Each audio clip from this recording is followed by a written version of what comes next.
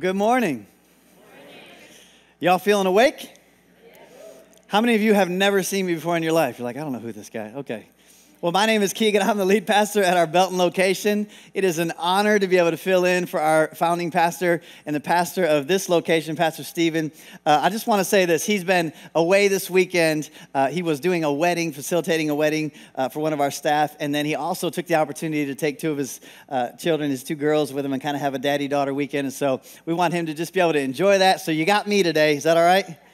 All right, we're going to have some fun, though. We're kicking off an exciting series. Before we do that, though, I do want to remind you of two things. Number one, have you heard about There Is More? Raise your hand. Come on. I'm an interactive person, so you got to let me know you're with me. But There Is More is our 3-year campaign for expanding all three of our locations. We have Harker Heights here, Belton, where I'm at, and then Pastor Nate down in Liberty Hill. And what God has spoken to Pastor Stephen and Kyla for the rest of us, too, is that we have more that God wants to bring through Vintage Church. And so to do that, He's told us to make space for it. And so this particular location, we want to break ground by the end of July. And so you'll see our goal is about $242,000 is what we need in cash as a church to be able to get that and make that happen. And so if you haven't already sown into this or poured into this, I'm going to ask you to pray about it today. Come on, give into things that will last and that have eternal ramifications, right? We want to get this auditorium going. We want to get this space freed up because we're starting that school here in just a few weeks, like Pastor Lindsay mentioned. And I'm telling you, there is no reward like an eternal reward when you sow and invest in the next generation in the kingdom and what God wants to do. And so that's that. We only have 94,000 to go. So that's not a big number, right? We can do that as a church body. Come on. The next thing I want to tell you is KidsCon is happening tomorrow and then through Thursday. And Raising Cane's is helping us. They're partnering with us to continue to raise some support to pay for all of that. It takes a lot to provide something for 200 plus kids. Come on, how many of you have kids? Yeah, it takes a little bit of money to take care of those kids, right? And so we want this event to be amazing. I know so many of you have already sowed into it. You're going to be here. You've got your little ones coming. Julia actually told me, too, that about 20% probably on average of the kids that will come through those doors in the next 4 nights have never even been to a church.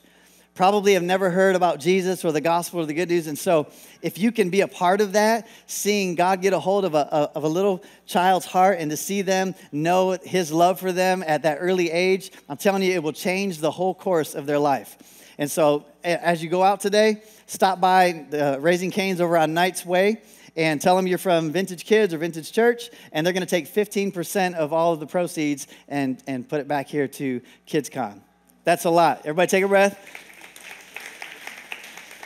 This is great. I feel like I'm working overtime a little bit. We only have 2 services at my location, so I'm putting a little extra in today. But I am excited. This is actually my first Sunday being at Vintage. I've been here through the weeks and different things, but I've never got to come and just experience a Sunday with the rest of you. And so I'm really getting excited because it shows me where the Belton location will be in a few more years and where Liberty Hill will be. And just to see hundreds of people coming and gathering to just worship and be spiritual family, it's really been awesome. And so I'm honored to be here. Let's jump into this. We're starting this series, Ephesus. How many of you got anything out of the last series? Good. Well, hopefully you'll get something out of this series too. I know Pastor Stephen will be back next week, and he'll have even more insight. He got to go to Ephesus. A lot of the footage that you saw in the bumper was where he got to travel and kind of walk through some of these places that we hear about in the Bible. And so I'm sure he's going to have a whole lot more for you. But we're kicking this off, and I love the subtitle of this series, Ancient Instruction for the Modern Church, right? This isn't ancient instruction for the modern world, right? We got to stop getting upset with the world acting like the world. Guess what the world knows how to do? Act like the world. They don't know what's different. Just like you and I, before we came to know Christ and before we started following God, we only know what we know, right? And so we don't know how to live different. We don't know how to live better until God shows us. And judgment and instruction always starts with God's people. And the idea is that if we will live the way God has said we should live, then guess what? The world will then become what one of my favorite authors, Mark Buchanan says, that people will become curious and envious. They'll see God's people being blessed and see them, overcoming in things in life that they can't overcome and walking in a power that they don't know anything about. And guess what? That should make them want to know more and go, I don't know, why is your life different? We are the church. And so God wants to give us instruction, show us how to live victoriously so that we can then model that to the rest of the world. That's how it's supposed to work. And so I love this. Let me give you a little bit of context. The church in Ephesus was founded by the Apostle Paul during his second missionary journey around AD 52. He spent several years in Ephesus preaching the gospel and establishing the church. The book of Acts records that many people in Ephesus were converted to Christianity, just like here in Harker Heights, including both Jews and Gentiles. They were doing the same thing that God calls us to do right here, right now in 2023. Paul wrote the letter to the Ephesians, as well as Philippians, Colossians, and Philemon, while he was in prison in Rome. Here's the thing about believers. It doesn't matter where you put us, we're still going to proclaim the gospel. We learned about Joseph in the last 7 weeks, about all the trials he went through and how even in prison, what did he do? He kept proclaiming the gospel. He kept leading people to the Lord. He kept telling them about Jesus. He didn't let his circumstances or his place dictate his profession of his faith. And I would say that's our challenge to do today. This purpose of this letter was to encourage the believers in Ephesus and surrounding areas to live out their faith.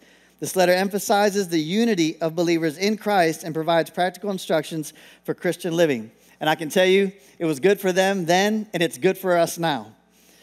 See, about 35 years after Paul wrote the book of Ephesians, the Apostle John would have an encounter with Jesus that would result in the book of Revelation. And in it, Jesus issues this warning to the church of Ephesus. He says this in Revelation 2, 1-5. Write to the angel or elder of the church in Ephesus. Thus says the one who holds the 7 stars in his right hand and who walks among the 7 golden lampstands. I know your works, your labor, your endurance, and that you cannot tolerate evil people. You have tested those who call themselves apostles and are not, and you have found them to be liars. I know that you have persevered and endured hardships for the sake of my name, and you have not grown weary. These are all great things that Jesus is acknowledging. But I have this against you, he says. You have abandoned the love you had at first. And verse 5 says, remember. Somebody say, remember. How far you have fallen. Repent and do the works you did at first. Otherwise, I will come to you and remove your lampstand from its place unless you repent.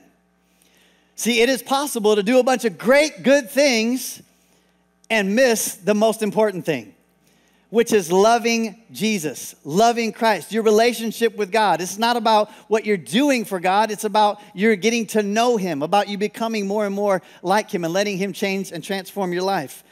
And so Jesus is reminding them. I love one of my favorite quotes is from Samuel Johnson. He says this, people need to be reminded more often than they need to be instructed. Most of us don't have an information problem or a lack of information problem. Most of us have an obedience to what we know we should do problem. Come on, can you admit it? Come on, we know to be kind, right? We know to be selfless. We know not to do wrong to others. We know not to lie. We know not to cheat, all these things. And yet sometimes we still do them. It's not that we lack the information. It's that we lack the obedience. I'll never forget in one of my devotional times, God spoke to me. He said, why do you live below what you know? Come on, most of us know enough already from God's word to live our lives differently. The question is, will we do it? Will we do it day in, day out, week in, week out? And so God is reminding them, here's the big idea that we're going to have throughout this next 6 weeks. We must return to Christ and his plan for the church. See, Ephesus was a lot like what we see today in America and in many places around the world. It was a pagan culture. They worshiped things that were opposed to God. They embraced more and more things that God was against and opposed. And it got them to this place where, listen, it was going to be real clear whether you were standing for God or not. But here's the thing about when circumstances and culture gets dark, the light just shines even brighter. That's where you and I are called to be the light in this world.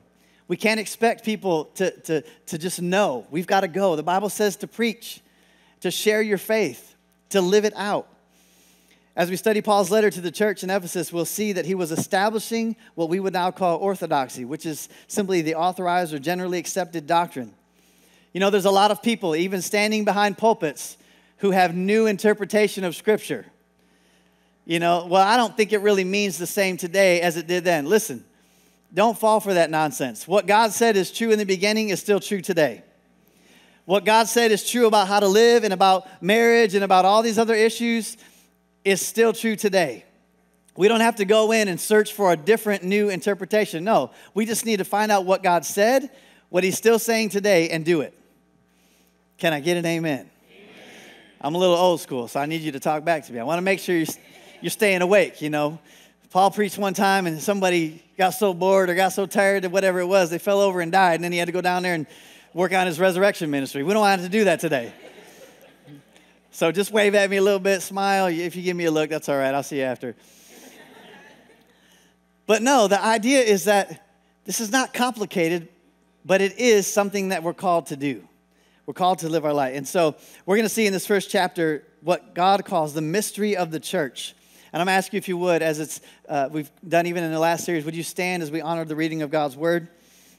Here in Ephesians 1 through 23. Paul, an apostle of Christ Jesus by God's will, not his own, to the faithful saints in Christ Jesus at Ephesus. Grace to you and peace from God our Father and the Lord Jesus Christ. Blessed is the God and Father of our Lord Jesus Christ, who has blessed us with every spiritual blessing. Somebody say every spiritual blessing. Every spiritual blessing. In the heavens in Christ. For he chose us, say he chose us, in him before the foundation of the world to be holy and blameless in love before him. He predestined us to be adopted, say adopted, as sons and daughters through Jesus Christ for himself, according to the good pleasure of his will, to the praise of his glorious grace that he lavished on us in the beloved one. In him we have redemption through his blood, the forgiveness of our trespasses. Come on, that's good news. According to the riches of his grace, that he richly poured out on us with all wisdom and understanding. He made known to us the mystery of his will, according to his good pleasure that he purposed in Christ, as a plan for the right time, say right time, to bring everything together in Christ, both things in heaven and things on the earth in him. In him we have also received an inheritance, because we were predestined according to the plan of the one who works out everything in agreement with the purpose of his will. Take a breath. So that we who had already put our hope in Christ, say hope, might bring praise to his glory. In him you also were sealed with the promised Holy Spirit when you heard the word of truth, the gospel of your salvation, and when you believed. The Holy Spirit is the down payment of our inheritance until the redemption of the possession to the praise of his glory. This is why, verse 15, since I heard about your faith in the Lord Jesus and your love for all the saints, I never stop giving thanks for you as I remember you in my prayers. I pray that the God of our Lord Jesus Christ, the glorious Father, would give you the spirit of wisdom and revelation in the knowledge of him. I pray that the eyes of your heart, say the eyes of your heart, may be enlightened so that you may know what is the hope of his calling, what is the wealth of his glorious inheritance in the saints, and what is the immeasurable greatness. Come on, say immeasurable greatness.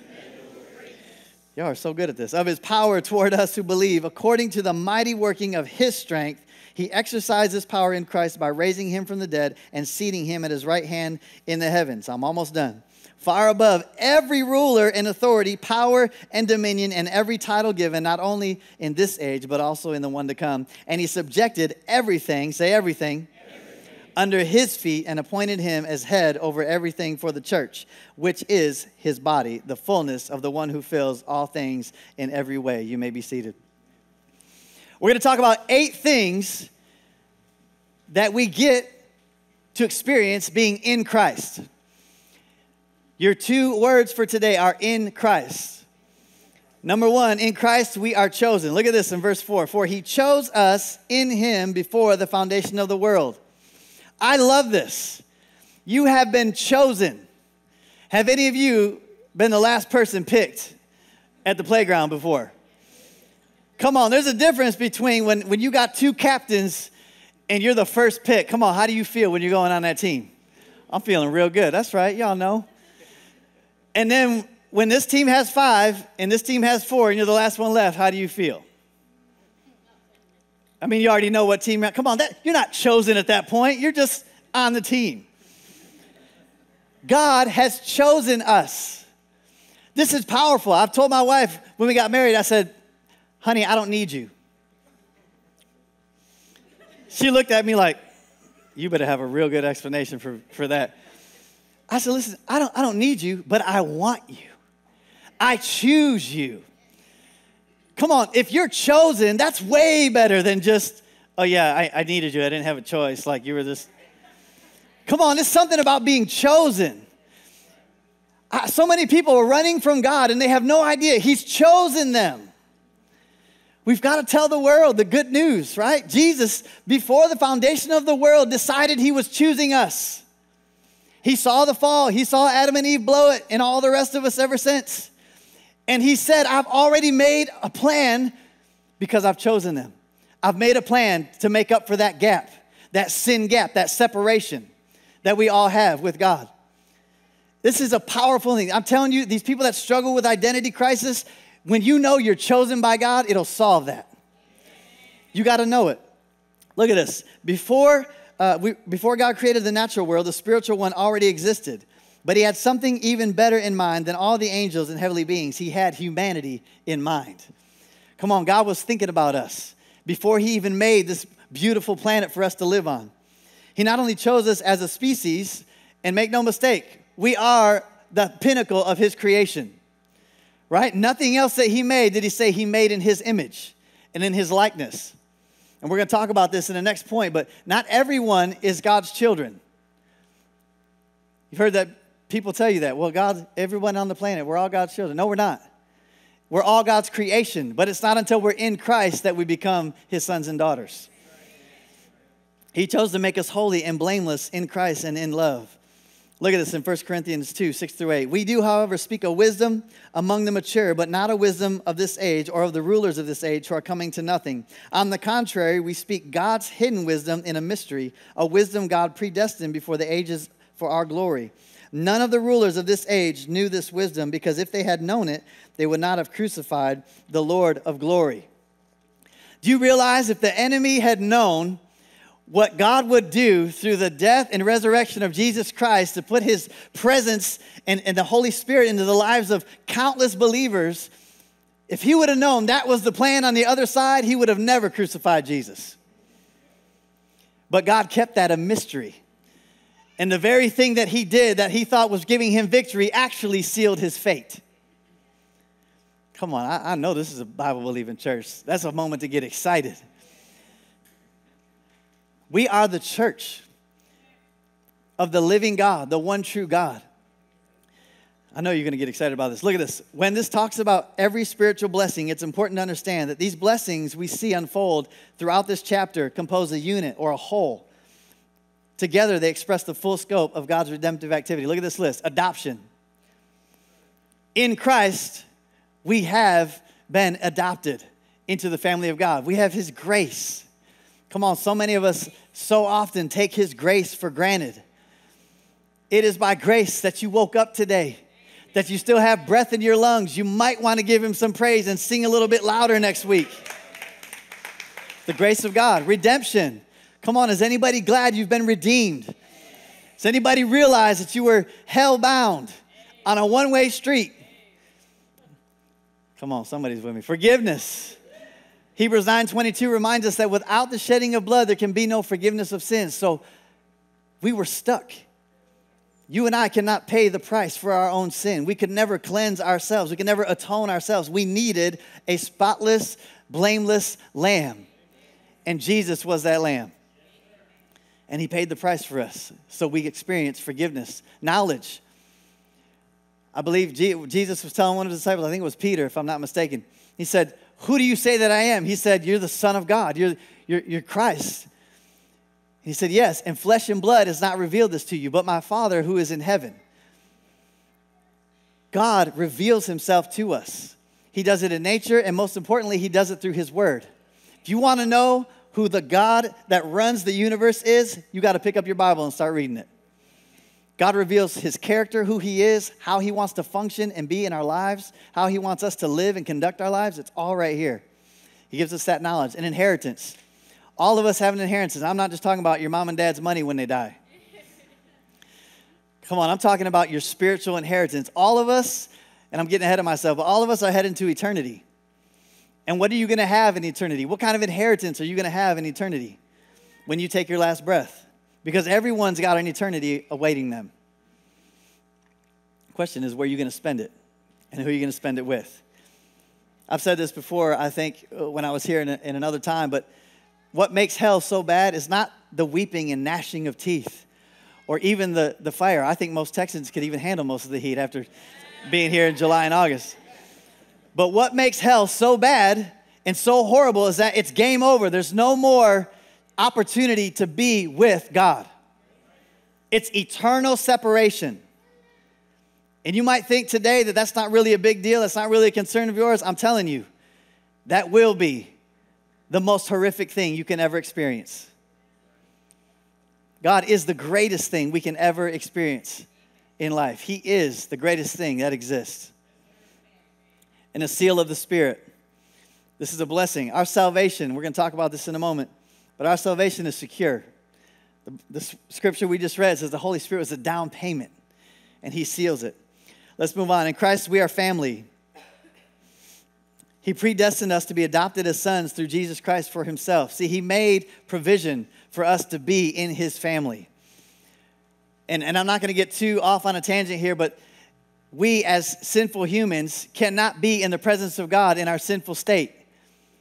Right? God, He's light, and in Him there can be no darkness. And so we can't come into His presence and carry in some darkness. And so the only way to be reunited with God and to close that gap is to be in Christ, who has no darkness.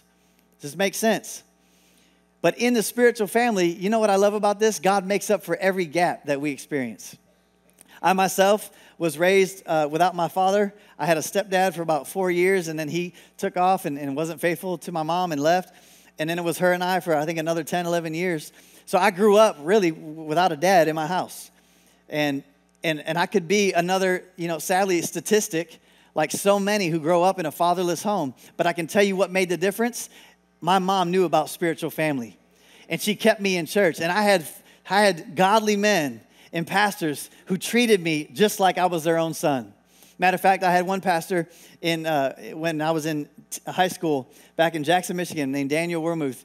And I'll never forget, my prom was coming up, and it was going to be the next day or whatever. And he had talked to my mom, and he said, hey, I want you to meet me on Friday at the church. And I'm like, we've got no services going on Friday. What are we going to do at the church? I got it. And he said, listen, I just want you to meet me there. And I didn't have any plans to go to the prom. I didn't have a car. I didn't have, a date. I was just, going to skip it, I guess. And I had a friend of mine who had asked me. She didn't have a date either, and we were just friends. She's like, hey, you want to go? And I said, well, yeah, we can go, but I'm not sure how we're going to get there. So I go. My mom takes me over there and drops me off. And he had his Lincoln Town car, detailed, washed, gassed up, and he handed me the keys, and he said, hey, you're my son, and you need to go to the prom in style. And you need to go pick that lady up, and you need to do right. Don't be done squirrely with that lady. But I want you to take her, and I want you to have a good time. I didn't have a gap because being in spiritual family, God made up for that. And over again, He would put godly men in my life to make that gap. And I'm telling you, there's some of you, your home life, yeah, you can praise Him for that. Some of you, maybe your mom wasn't around. Maybe your dad wasn't around. Or maybe you're an only child like me, and you're like, man, I need somebody to play with. I ain't got no siblings. Listen, you got more than enough if you'll look around and see what God has blessed you with and provided within spiritual family. It's powerful. Spirit is thicker than blood. In Christ, neither Jew nor Greek. There's no caste system. My dad's from India. But I'm telling you, in Christ, there's no caste system. There's no social, hierarchy. No, in Christ, we're all one. Amen? Let me keep going. The lie of prioritizing diversity. The root word of diversity is division. And so often our world wants to celebrate all the ways that we're different. But can I tell you, just like Pastor Stephen, you've heard him say it over and over, what we need to celebrate is what unifies us. Yes, we're diverse, and that's a beautiful thing. God's made us all different. We come from different walks of life, different upbringings. But the thing that we need to celebrate is how God pulls us all together in His family. And in Christ, it doesn't matter if you're rich or poor. It doesn't matter your nationality. It doesn't matter your background. We're all in the same place in Him. There's not a greater unifier than being in Christ. Not even you sports fans who want to rally around your team. There's not a greater unifier. Number 3, in Christ we are forgiven. Man, every one of these 8 points I could stay on for about 50 minutes. In him we have redemption through his blood, the forgiveness of our trespasses. Is anybody glad that you've been forgiven? Amen. Come on, how often do you think about that? How often do you really reflect on the fact that, you know what, if Jesus never did another thing for me, the fact that he's forgiven me and saved me and redeemed me so that I can spend eternity with him and I can know him now is worth everything. It's worth everything. Come on, let's never take that for granted. So many of us just want to move on so fast from our sin and minimize it. No, our sin is a big deal. It literally separated us from God and was sending us to hell. And there was nothing we could do about it, but he stepped in and bridged that gap. It's powerful. 2 Corinthians 5:17 says this, therefore, if anyone, say anyone, is in Christ, he is a new creation. The old has passed away, and see, the new has come. I said this in the first two services. Some of you have accepted Jesus Christ, but you still haven't accepted this truth that you are a new creation. Some of you are still walking around with guilt and shame and frustration about things that you've done in your past. Can I tell you to let it go? Believe God's worth, or his word about your worth. In one moment, when you give your life to Christ, you're born again. You're now a new creation. And does that mean that you just, forget about the things you've done or that it's like they never happened? Listen, there is still a sanctification process. You will still learn to walk in the ways that God calls you to live. But in your standing with God, you are brand new. Don't let the enemy beat you up about, hey, but I remember what you did 6 years ago. Come on, no one can live like that. With that cloud hanging over their head, that weight. Jesus doesn't even call you to live with that over your head, with that weight. Some of you need to forgive yourself. If Christ isn't holding on to your past, why are you? Why are you? Don't. Walk out of here free today. Free in Christ, knowing you're a new creation. Number 4, in Christ we have hope. Verse 12 says, so that we who had already put our hope in Christ might bring praise to his glory. We have eternal hope that everything will be worked out in the end.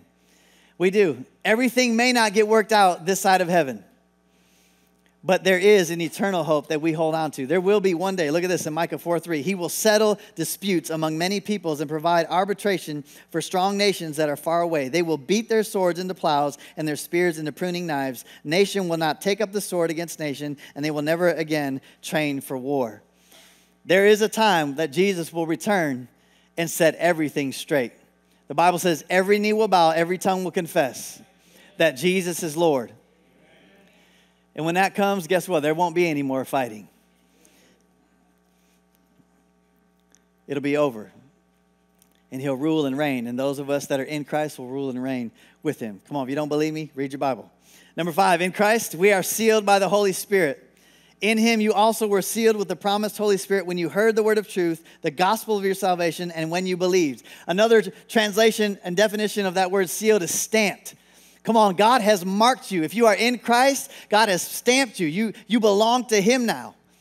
You know what that means? That means nobody can take your salvation from you. God gave it to you, and nobody else can take it from you. That should be good news. Now, I'm not saying that now that you're saved and the Holy Spirit has sealed you, that you can go live however you want and not have consequences and not have to worry about anything. Listen, I don't know if you're really saved. All right? I can look for fruit, but ultimately only God knows your heart. But I'm telling you, if you're living for God and you're totally surrendered to him and you're doing your very best to follow him, you don't have to worry about your salvation when you go to take your last breath. It is a sure thing. Because when God says something, he means it. And when he promises something, guess what? He follows through. Come on, some of us have broken promises. And we've had promises broken to us. But aren't you glad God's not like you and me? He's way beyond us. And he keeps and fulfills his word. Number 6, in Christ, we can access wisdom and revelation. How many of you would like some wisdom and revelation to get through life?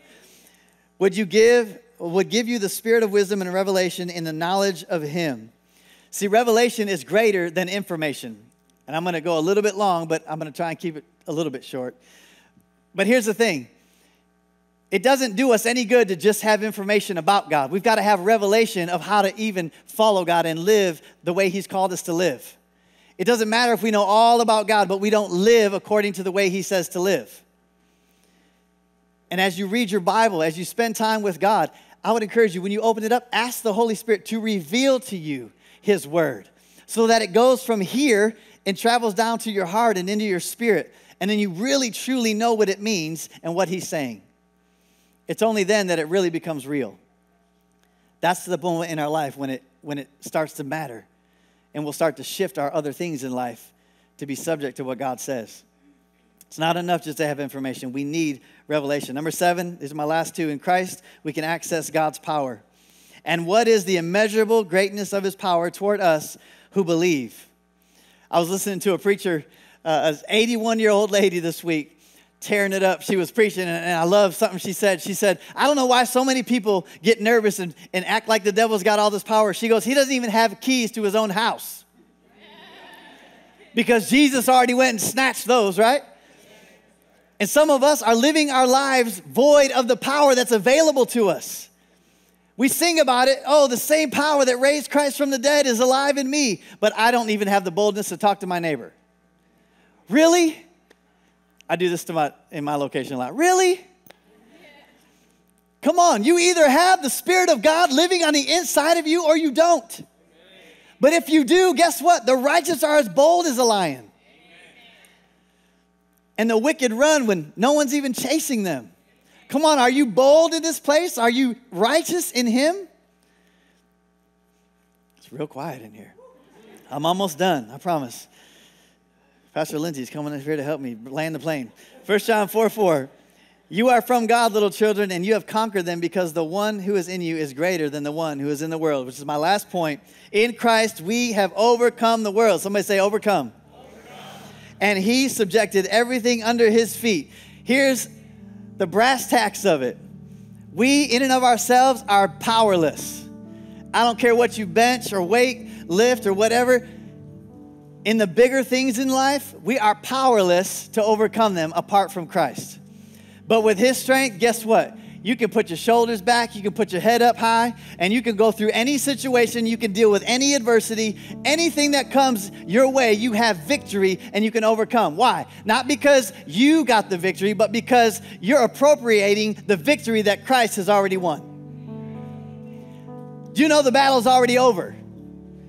The victory is already won. It's just about will we take it and run with it. That's what we're called to do as believers. Run with God's victory. Be an overcomer. There's nothing sadder than a defeated Christian. It's sad for people who have the Spirit of God living in them to live and function like they just don't have any, I don't know if God will do it, I don't know. Come on, where's your faith? Your God is the God of the impossible. So why did you stop praying for that situation? Pray again. Well, they're sick and I haven't seen it. I don't care. Knock and keep knocking. Ask and keep asking. Where is your faith, church?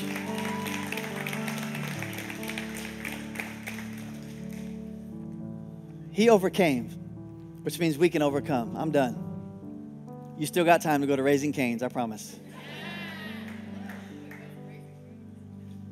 I'm telling you. And I know Pastor Stephen and Pastor Nate, they would stand up here and say the same thing. Just like Paul, I want to persuade you to believe God and to live your lives empowered like he has called you to do it.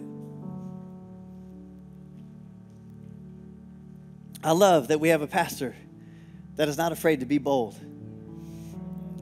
I'm telling you, you need to be praying for him. You need to be praying for Pastor Kyla and their family. You need to be praying for our church. Why? Because we're taking ground. And you know what the enemy hates? When we start taking ground. We've got the school launching, the leadership college, all these great things because we want to help people live their lives to the fullest in the power of God. We got to pray and push all that darkness out of here. I'm really done.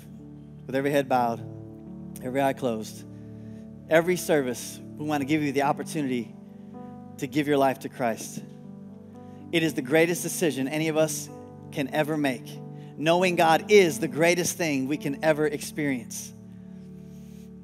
And today, if you're not in Christ, I'm just going to tell you, frankly, good luck. You're going to do the best you can, but I'm telling you, you're going to fall short.